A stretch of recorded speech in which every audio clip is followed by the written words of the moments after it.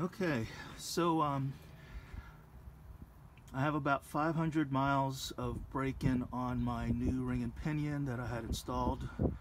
So I'm about to change the oil, clean up the gasket, and I'm going to replace that with a Lube Locker. So we'll see how it goes, and hopefully the oil looks good, and I'm sure there's going to be some little bits of metal from the ring gears being meshed together. Okay, we're gonna drain the fluid.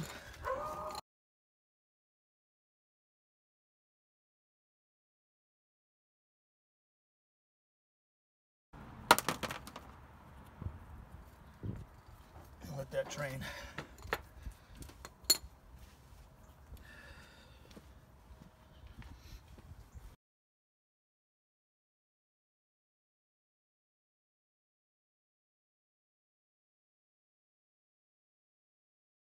I'm going to remove the bolts now so I can remove the cover now that it's pretty much drained.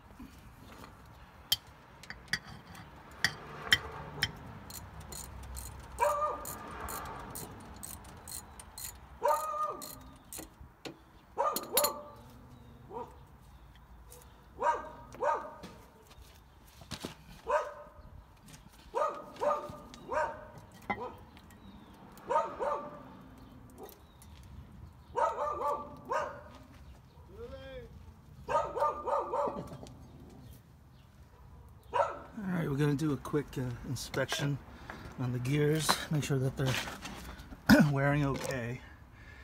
And let me just take a quick look here. There's a little over 500 miles on these gears now. And it seems to be looking okay.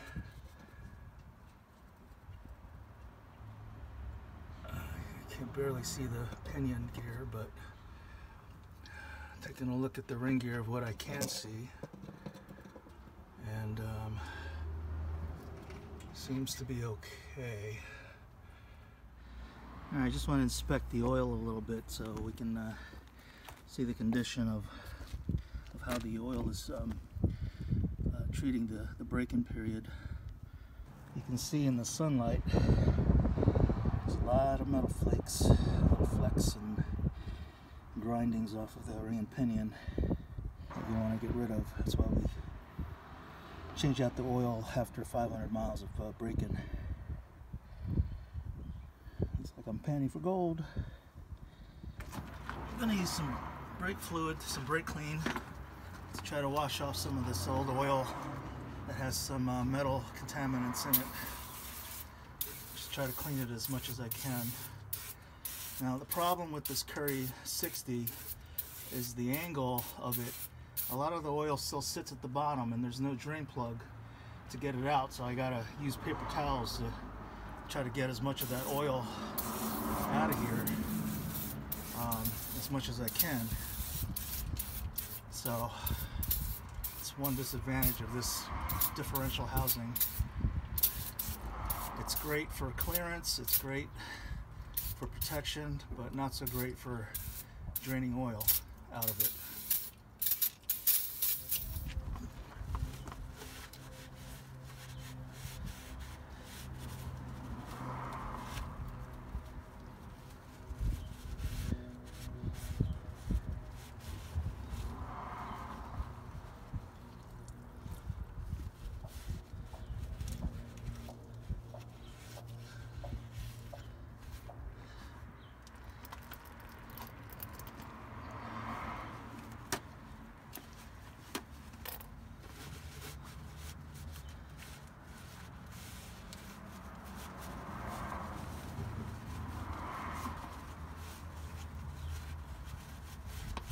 While I let the brake clean dry out, I'm going to scrape some of this old RTV gasket off.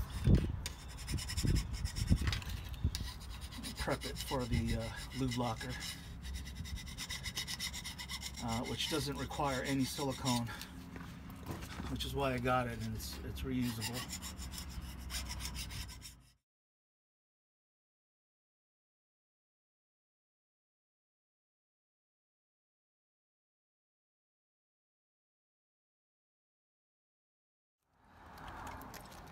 Clean the cover.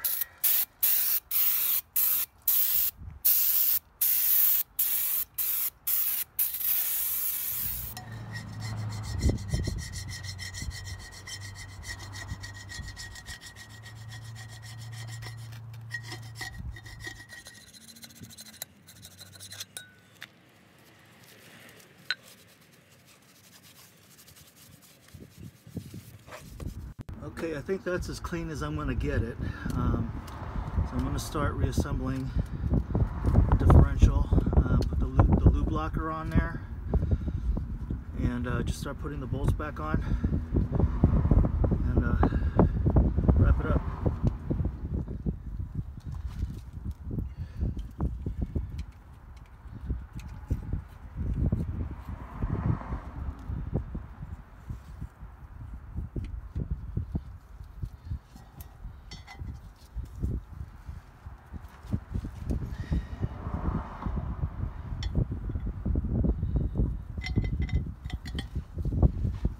Going to put the one bolt in there so I can line it up with the gasket. Just get one in there first.